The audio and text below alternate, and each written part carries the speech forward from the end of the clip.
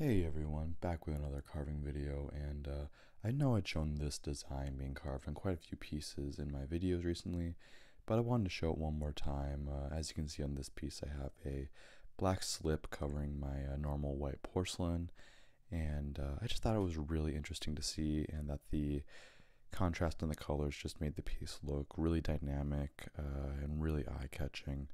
Once this piece is bisque fired, I'm going to cover it in a clear gloss glaze and then fire it again.